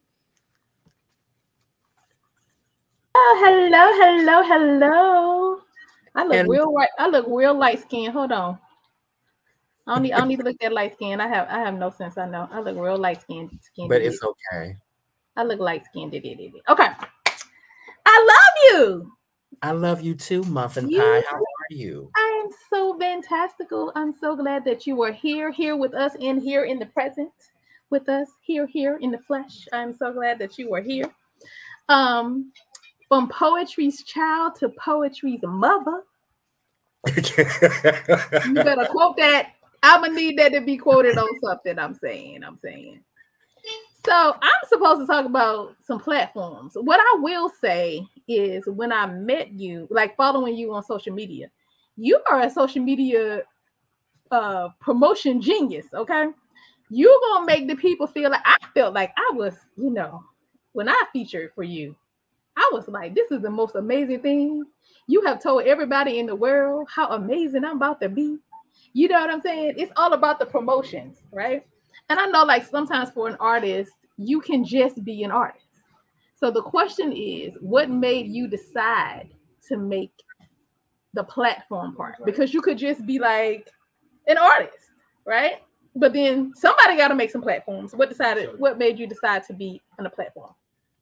I wanted artists like myself, because when I stopped writing at a certain point in my life, and then when I began writing and performing again, that's when Busboys and Poets came into the picture for me. And that was so long ago. And I think that was around like 2012 when I discovered Hyattsville, because I knew about 14th and V, but then Hyattsville came into existence. And I went there and I didn't get a chance to perform that night that I went, and it was on E-Baby's night. Mm-hmm. And good night. It was a very packed night, and to the point you remember, because people had to sit on the stage sometimes for his night. Mm-hmm. That's how packed it was. Right. And I was like, I want to do this, and I want to do this because not just for the thrill and excitement of being in front of a mic, but for the person who deserved to be heard. Mm-hmm. And who needed to be heard. And then sometimes not even just in that center, but just to get what is on their chest off. And with me being a Black gay poet, I wasn't always received. And and so I was like, you know what? It's not going to stop me from doing what I'm doing, but it may stop the next Black gay poet from doing what they want to do. And I don't want that for anybody. And then not just for that Black gay poet, but for anyone across the board, period. Right. So I had to create something. And that's when Mic Check came into existence. And Mic Check, where artists check reality at the mic. Mm-hmm. And it was like just hearing those artists that just came literally out of the nooks and crannies, the hole in the walls, and just blew me the hell away. And then when I had people reaching out to me to feature, I was like, oh my God, I'm doing something. And and that was a very magnificent feeling there. Like I had notable poets who I admired saying, hey, you have a spot that I can feature at? I want to feature here. I heard about your open mic. I want to come do this. I'm like, oh my God, really? Sure, come on down. I got some time for you. And that's how me creating my platform came to exist. I just wanted a space for people to breathe and to be and to exist and to know that they are valid. You definitely created that and made everybody feel like a superstar. You know what I'm saying? It was an amazing platform, and even online, when you did it online during the pandemic, it was just as amazing when you pivoted to the online platform. Oh, yeah, that was needed. I don't want to lose you. Come on, okay. I'm like, come on now. We got to keep you. We got to keep you. So what made you pivot from using a stage name to your whole name? You're gonna get this whole name in here, the whole name. What made me pivot was for me, and this is just for me, I got tired of playing around with my power. You know, I stopped running from me. And, you know, all of my friends tell me that, you know, we know you're humble and we know you're this, but it's okay for you to brag. It's okay for you to be cocky with yourself because you've done a lot. And I don't ever hear you talking about it. I don't even hear you saying who you really are. And I was like, you know what? Let's start with something slight. Let's do the name change. And that's how the government came to be the actual and present name. And that's why I started. I love it. Now listen. Now, C. Thomas and I are friends, and we have had many of conversations on doing work hours, right? So this is one person that, if the phone rings, I don't send the voicemail, right? I'm gonna answer the phone. I'll be like, "You all right?" Because I'm at work. Good. All right, okay. But I can see the change in you from moving from that 9 to 5 that you had to now, right? To be able to step out on faith and do that. So I want to know, was there a plan? Did you just, I know you said you woke up in the morning and said, I'm tired. Like, did you have a financial plan? What would you have done differently? Or did you do it right to leave? Because everybody want to be a full-time artist, but nobody want to be starving artists. Nobody want to be no starving artist.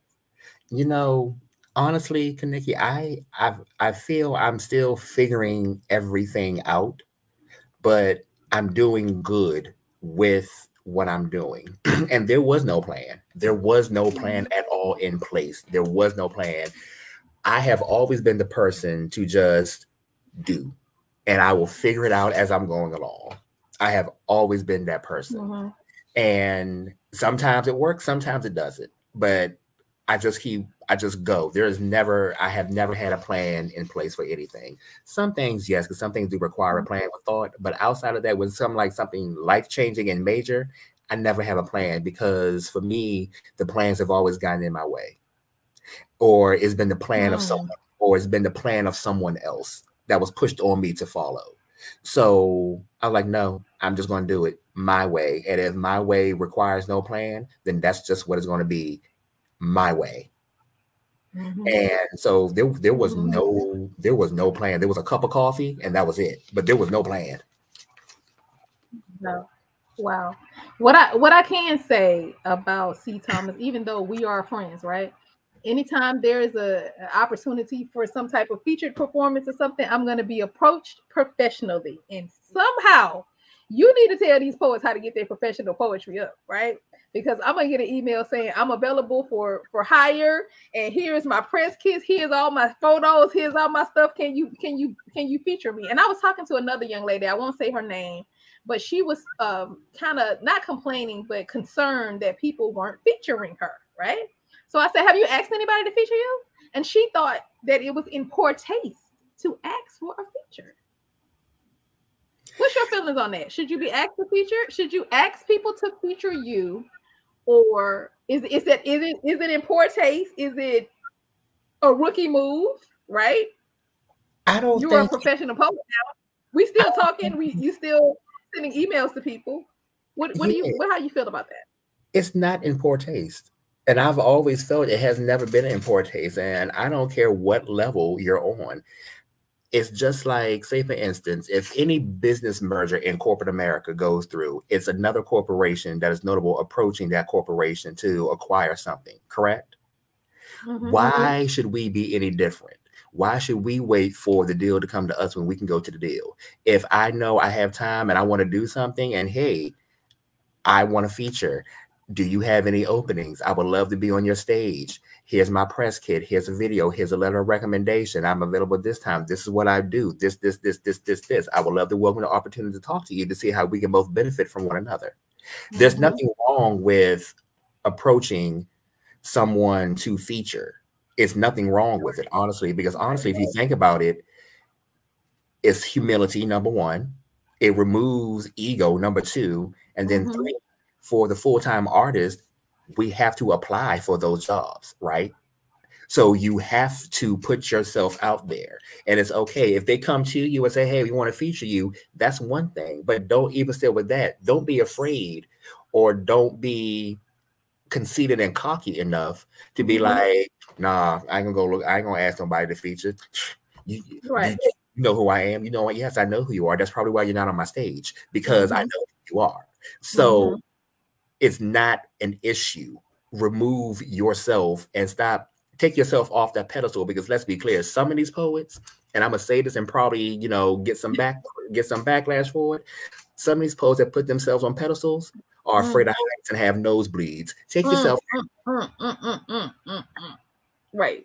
I will say the approach, like if you are, you know, I don't know what the word is. If you are bashful about asking people to feature, I will say the approach from C. Thomas is like, I'm going to email all the people, I'm assuming, you know, that I know who host venues, and say it, and not asking for a feature, but saying I'm available to feature, right? So that's a different thing. So it using, you know, of course, like we're friends, so you know, C. Thomas can text me and say, hey, you got any openings?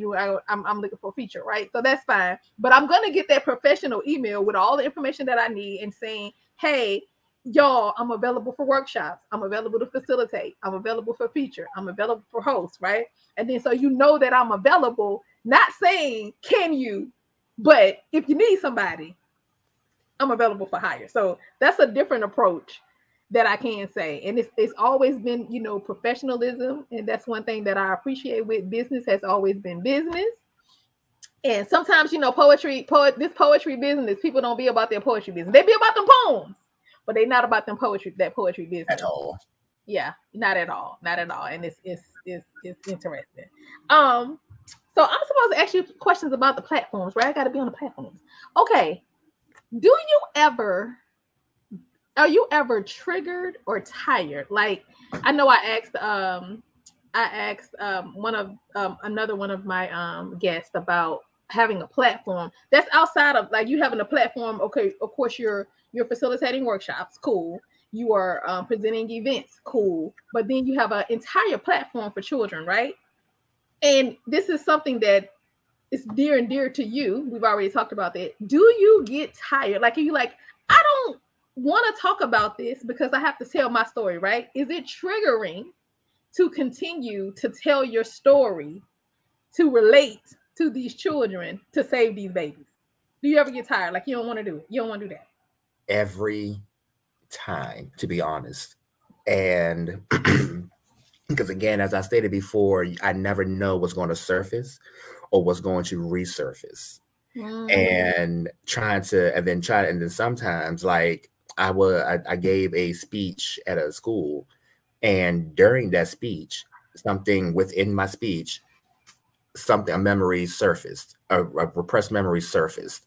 And literally while I'm giving the speech, talking to the audience, and I had to sit there and actually grip the podium for something for me to focus on, so I can still continue to deliver the speech and not crash in front of all of them. And because I personally never know what's going to happen, what's going to come to the forefront or nothing. I never know. So any form of trauma, you never know what's going to happen, or it can happen, like I said, on stage, afterwards, during, or before. It's very, very taxing. But yes, to answer your question, I do get tired because it's exhausting. I don't regret doing any of the work, and I would never regret doing the work, but it can be very tiring.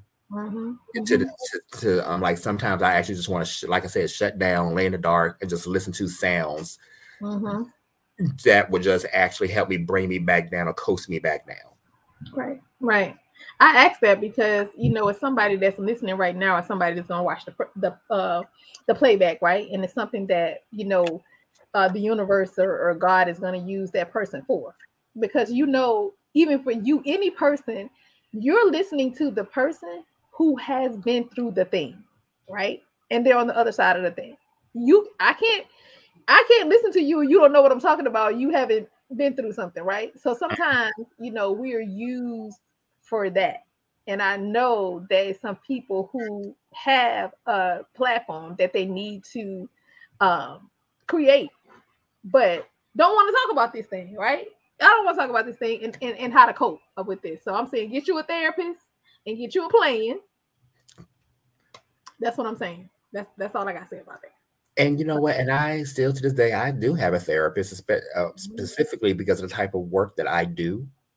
I have to have a therapist, and because dealing with writing wellness, the talks, the classes that I teach, because all the classes that I teach are all trauma informed and trauma based, and then performing and then telling my stories, like that cycle over and over. I have to have something outside of the stage to help keep me grounded.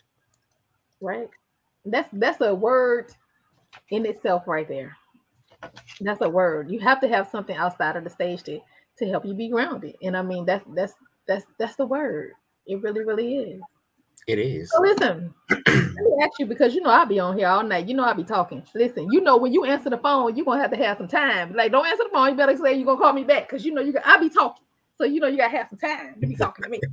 So my mama, who I know is listening because I called her, she is the person who I call whenever something happens, right?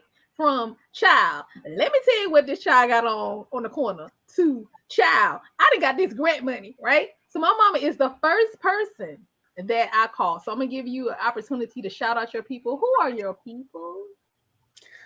Oh, okay. Serena, Carlin, Naya, Misfit, Duke, you, Sherry, Gigi, Miss Cayenne, everybody at Creative Suitland, Anna, Kalila, Butterfly Free, I'm sorry. Oh my God, the list goes on. Oh, so many people. Who am I forgetting? So it's so good to have people. Oh my God, I'm forgetting some people. All the entire Writing the Wellness family. Myself, you know. That's high five to yourself. High five to yourself. That's what I'm talking about. That's who I'm going to shout out. What are you doing today, right now, doing these days? What are you doing these days that your older self is going to thank you for? Being present for myself, and actually learning that no is not a complete sentence, but the best complete sentence. That's what I'm saying. The best complete sentence. That's what I'm talking about. Best complete sentence. Yes. You know, we don't take time to congratulate ourselves. Like you say, to listen to your bio is to bring you to tears. Sometimes, Shelly Bell, that y'all know her by, she goes by On Me now. She was telling me all the stuff that I did. I was like, you're right. I did that. I didn't even know I did that, right? So sometimes, like, as an artist, you don't take time to congratulate yourself, right? You don't take time you're going from one accomplishment to the next, from one thing to the next. Like, you're not taking a pause to say, hey, I did this. Hey, I got an award for this. Hey, you know what I'm saying? You're not taking that time to do that. So it is, I'm sure those tears are gratitude tears, right? They are. Some of those things that were planned, like you realize, oh, that's why I had to go through this thing, right, to get to the next thing. Even though you're saying I don't have a specific plan for certain things. Oh, but you do. Like you're planning, like I'm gonna quit this job. You know what I'm saying? I just planned it today, but I'm gonna get some work from somewhere else, right? I might have just planned it today. So you have a plan, and you are an amazing person, amazing human being, very compassionate, very particular, very purposeful, a really, really good friend. And I really do thank you for that. Good, a very good listener, and I really do thank you for that. And honest on stage. You are the person that I will say, the person that you see on stage, you are that person off stage, and you don't get that a lot. You do not get that a lot. So that means a lot. Thank you very. I just had to go ahead and shout you out and say thank you very much for that, because I'll keep talking and people gonna be mad. So I'm not. Let me see what time it is. I'm not gonna ask any more questions. I'm not gonna do it. I already got the 5-minute thing, and I ain't about to say nothing else. I'm not gonna say nothing else. I'm just gonna hold. I'm gonna hold. Welcome. Hello. Now I'm gonna jump in here real quick because I said I'm allowing my brain right now to do whatever it is it feels like doing. And I was going to get that question back. The question came back. So in everything that we've talked about with you becoming an artpreneur this year, what are you doing to practice self-care, to take care of yourself? Because this can be. I like to watch now, something I'm actually putting into practice now. Mm-hmm. Watching mindless, stupid stuff on Netflix and drinking valerian root tea and laying in the bed with my cat. That is my self-care. And like, it just removes me from all of that madness. And what I'm watching currently right now on Netflix it's a cartoon called Disenchantment. And it's from the makers of The Simpsons and Futurama. It is hilarious. And have you watched? Wait a minute. Have you watched Q-Force yet? I have not. Put it on the list. Okay.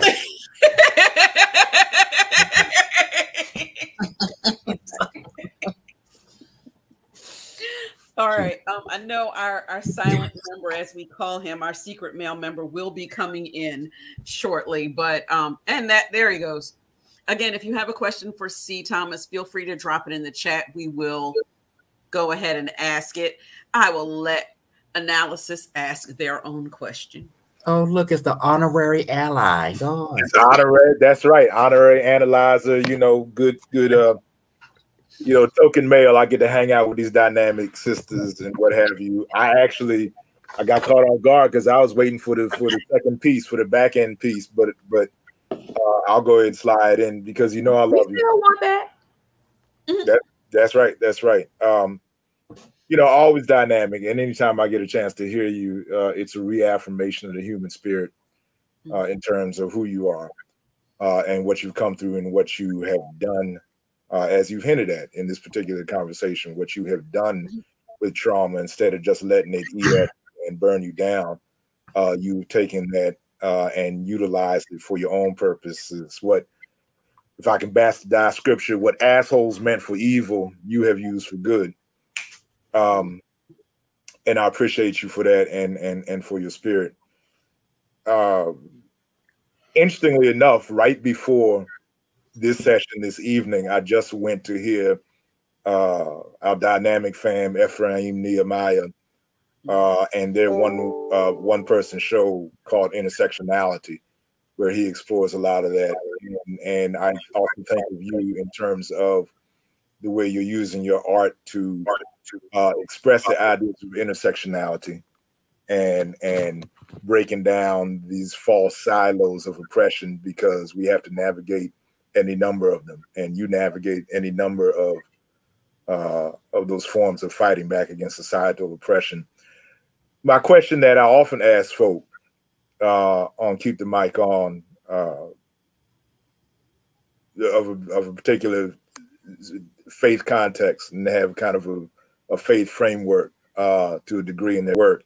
Do you find that you get opportunities for performance from faith communities, from congregations, from regional adjudicatory bodies, from faith-related events, opportunities generally, and especially in terms of paid gigs? Because I want to know if you as artists, for all of this that needs to be in those contexts, and they need it yesterday, it's something that I wonder if you are being reached out to, and if you have a chance to connect. Something I ask about my own artistry and other people's. Do you have those opportunities? I do. Good. I do.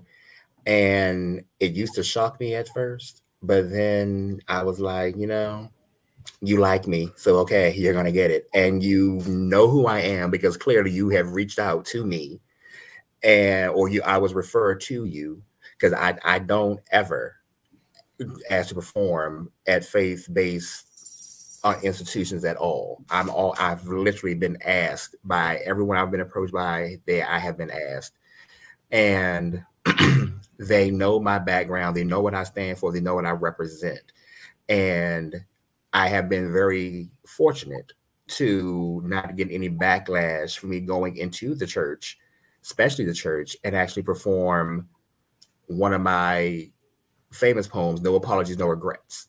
Mm-hmm. And right, Kaneki, exactly. And performing that poem there and in a church, and I do it on purpose because I want them to know, and it's not because of my stance with religion or with Christianity or with any of that. I want them to understand that you condemning this one body is taking light off of what's actually going on within this entire world with you as a church body.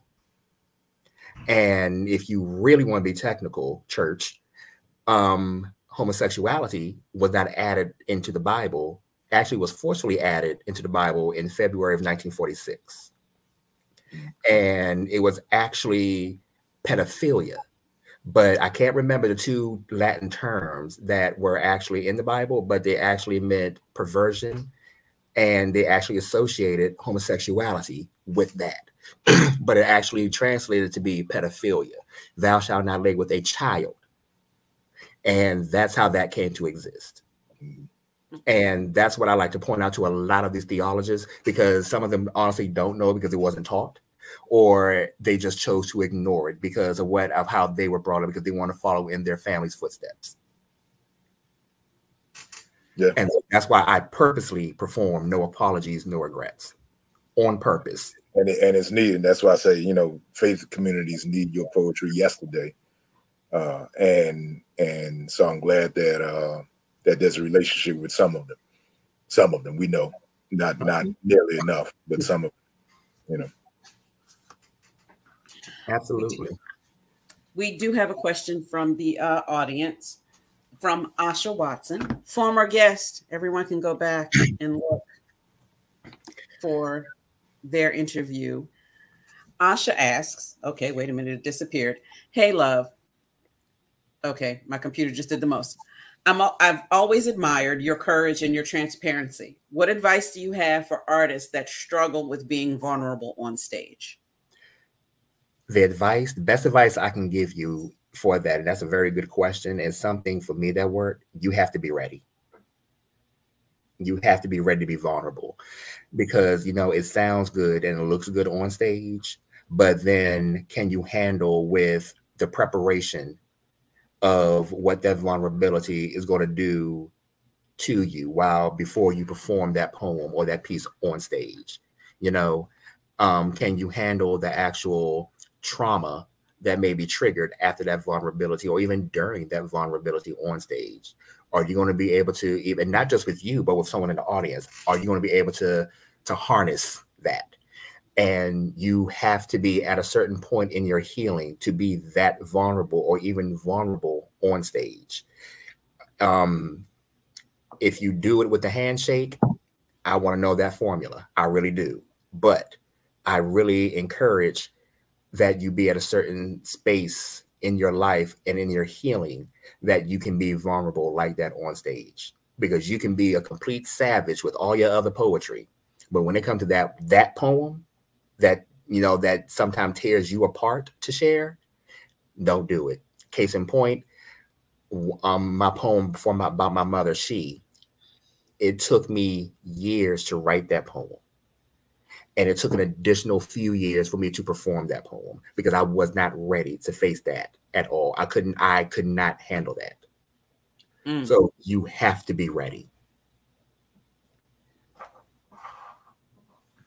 All right, team, anyone? Bringing it. Oh, Wow, he done struck us all. Chris has struck us all quiet. You saw me. I want to hear another poem. That's so. I'll ask the last question after the poem because we gonna all exit and leave Chris the floor. Yep, and I'll come back and ask you the last question. Holla. Okay.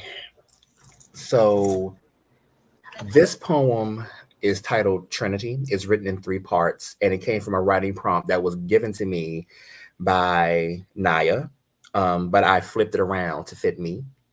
It's introducing myself in 3 different forms, one from birth, one through question statements, and through I am statements. Born on a Thursday at the crack of night, where an evening sky knew his name before it was law. Bowed before heaven, a mixture of souls played airbender, breathing life into what his grace allowed to lay upon thee.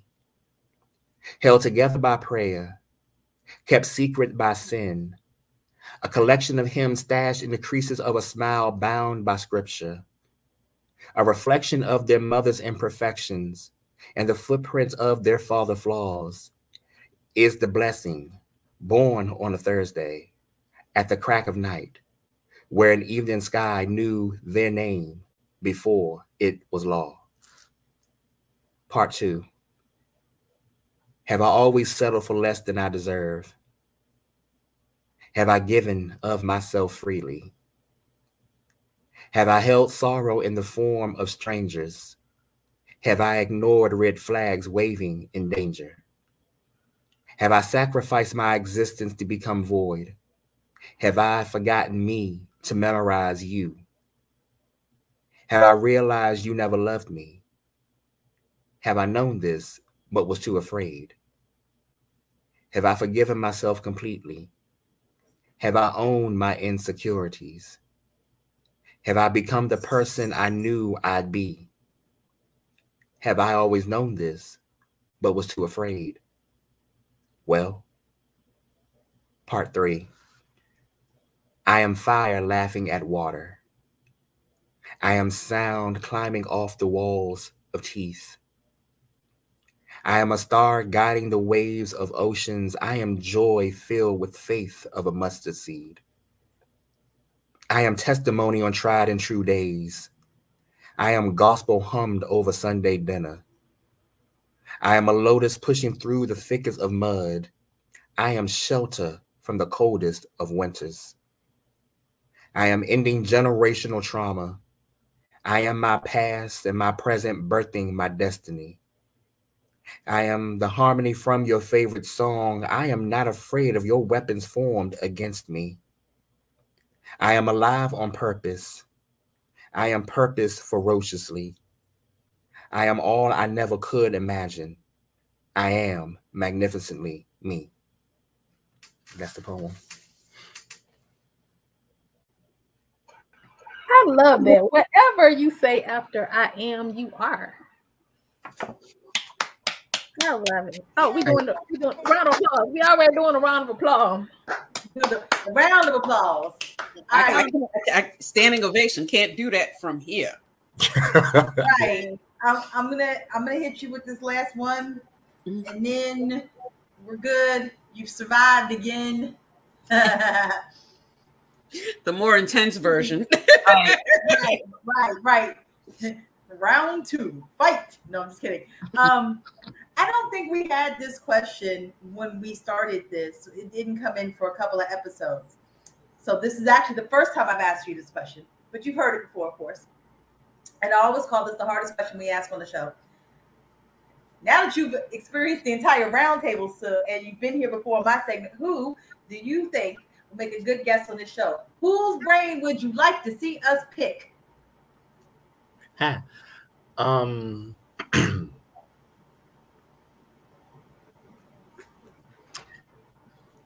Misfit. Yeah. Mm-hmm. Yeah. Misfit, because he's quiet and he's reserved. and I pick his brain time to time. So yes, Misfit. Got it. Got it. We will and get if y'all are not familiar, genuinely one of the nicest people you will ever meet in life. That is true. He is so nice. Oh my God, he is so nice. That is true. That is very true. Genuinely good dude.